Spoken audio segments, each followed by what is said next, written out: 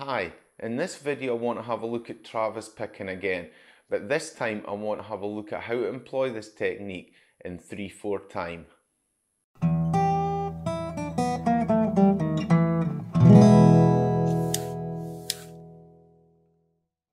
If you've watched my previous video on Travis picking, you'll know basically what the technique is. It's playing bass notes on alternating strings of the guitar when playing fingerstyle guitar. Now, most of the music I play, and most blues music and just most music in general, will be played in 4/4 time. Now, what 4/4 time is, it means that there's 4 quarter notes in every beat of the bar, and that sets the duration of each bar. As I said, most of the music you'll come across will be in 4/4 time, but occasionally you'll come across another common time signature, which is 3/4 time. And this basically means there's 3 quarter notes in each bar, or 3 beats in each bar. And what I want to do in this video is look at how to employ Travis picking in a 3/4 time. It may seem like a straightforward thing on the surface, but it can pose some problems. Okay, so what's the potential problems with employing Travis picking in 3/4 time? Well, the real source of the issue is that you have an uneven number of beats in the bar.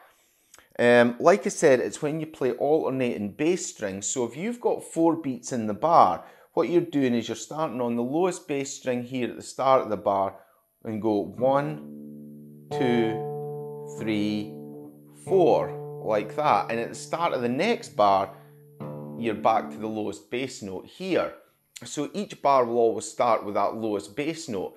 And that lowest bass note will be the tonic note of the underlying chord you're playing. So this guitar's tuned to open D. So this will always be the lowest D at the start of each bar. And what this does is, it gives the music a certain type of structure. It feels right and sounds right when each bar starts with that lowest bass note. And it makes it sound like a 4/4 time piece of music. The problem with 3/4 time is that it's an uneven number. So if we count it out and start at that bass note, it would be 1, 2, 3, and that would be the end of a bar. So if you keep that pattern going, the start of the next bar would be on the higher string. And this can make the music sound slightly uneven, and it can make it not sound like a 3/4 time. Something just sounds a wee bit off. It really depends on the underlying chord you're playing. Like I said, this guitar's tuned open D.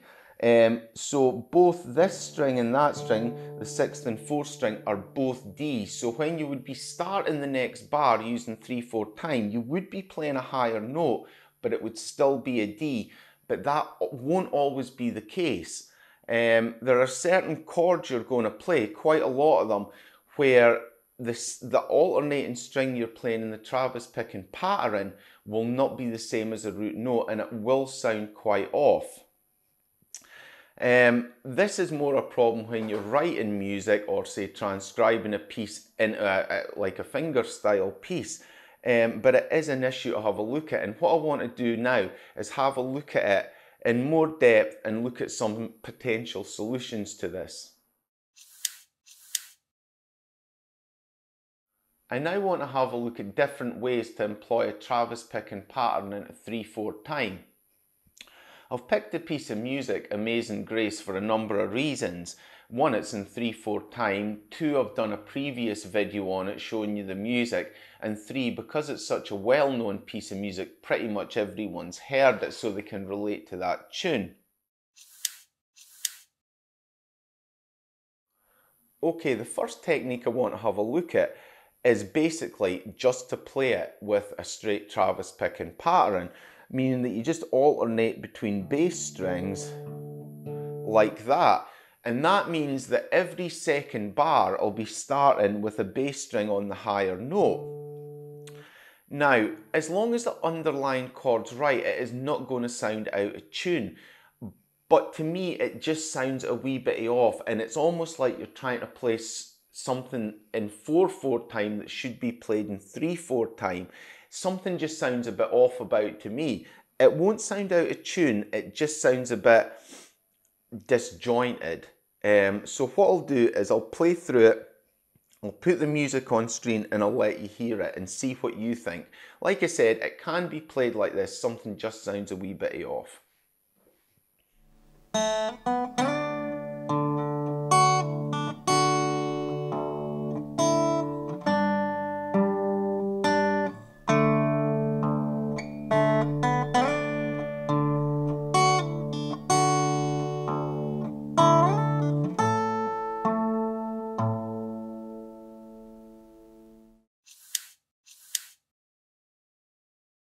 Okay, I don't know how you found that previous piece of music. Like I said, it's not that it was out of tune, but it just something feels a bit disjointed, like you're trying to shoehorn a 3/4 piece of music in a 4/4 time or in an even time signature.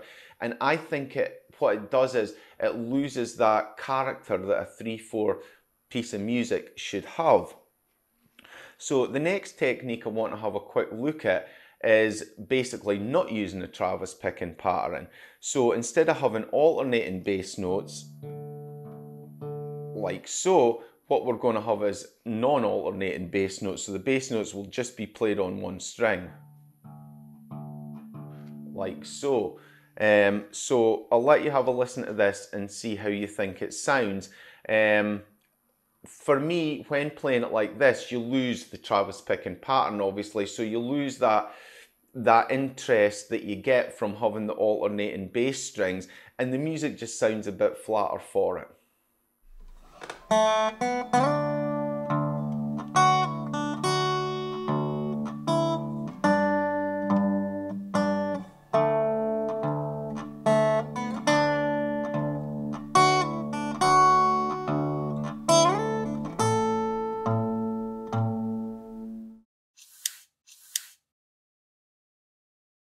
That previous one did help retain the 3/4 character music, but it did sound quite flat, so there was no alteration in the bass notes when playing through.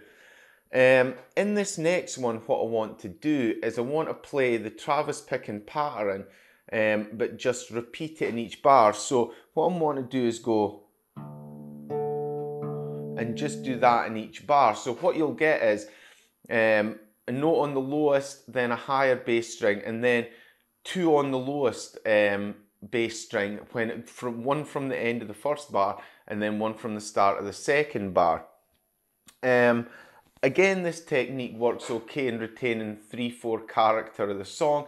It gives a fuller sound, but again, it just sounds a bit off because it's not alternating all the time between bass strings, and you get the two strings on the same note.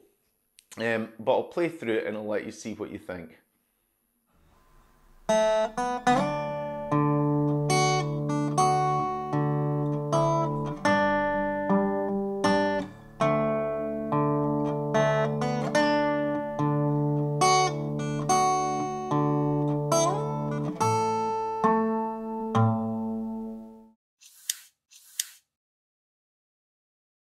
Okay, in the next example, what I want to do is put two bass notes in each bar. So because there's 3/4 notes in each bar, what I want to do is put a quarter note and then a half note. So it'll be a quarter note on the lowest bass string, then a half note on the highest bass string, like that.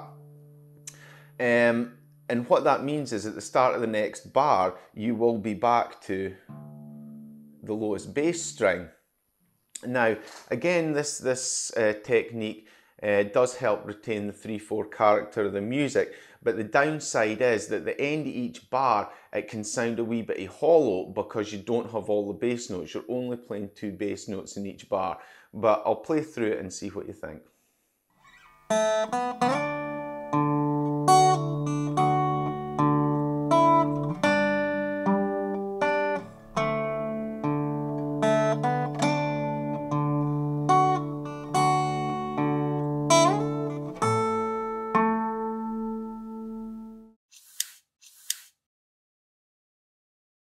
Okay, that previous piece of music, I think it helped retain the 3/4 character of the music, but I think the downside was that it tended to lack the fullness of having those bass notes in. Because there was only 2 bass notes at the end of each bar, it tended to feel a wee bit hollow. But it's really a matter of personal opinion, a lot of this. Anyway, I'll go on to another technique now. And the last technique I want to talk about is putting 4 notes in each beat of the bar. Now, because it's in 3/4 time, that's 3/4 notes in each beat of the bar. So to put 4 notes in, you're going to have to shorten the duration of some of the notes. So what I'm going to do in this one is I'm going to have 2 quarter notes and 2 eighth notes in each bar. And what that'll do is it'll be 4 bass notes in each bar. And at the start of every bar, you'll be going back to the lowest bass string. How you want to put these notes together in the bar is up to you. What I'm going to do is I'm going to play a quarter note, 2 eighth notes and another quarter note, but realistically you could put the eighth notes in wherever you like. I just think that this one sounds good. And I think that this technique sounds good because it gets a lot of bass notes in, so it has a nice fullness of sound. Still retains that Travis picking pattern and still keeps the feel of that 3/4 time. The only downside to doing it like this is it's quite tricky to play because you've got to, you know, alter your thumb picking between eighth and quarter notes quite quickly in each beat of the bar. So I'll let you have a listen to this and see what you think.